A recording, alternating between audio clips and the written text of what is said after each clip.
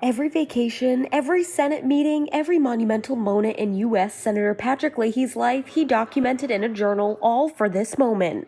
Patrick had copious notes. He laments the fact that he thinks that he was not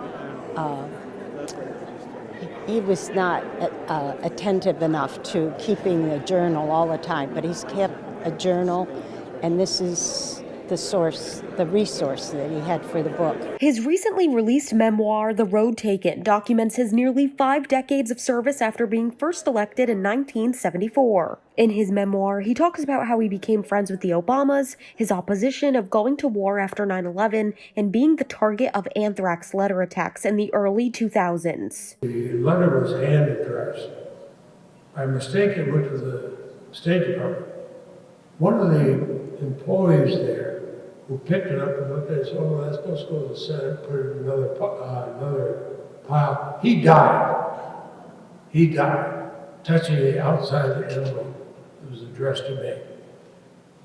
That was a very nerve-wracking time. During a conversation in front of a crowd with journalist and historian Garrett M. Graff, he spoke about the contents of his book and the support he received in the beginning of his campaign when some of the polls didn't look good for Vermont's senior senator. When the newspapers declared me as losing, said a few days after the election, I had a picture of Marcel campaigning and said, Leahy's secret weapon, Marcel. And it was true. The Q&A forum was followed with a book signing, lined with people who've supported Leahy during his time in office. It was wonderful to hear Senator Leahy reminiscing about his time and his service. I mean, he's just so wonderful. As the third longest serving senator in the U.S. Senate, Leahy has been in office for as long as some of those waiting in line have been alive. I've never seen Senator Leahy before, and I want to see him talk.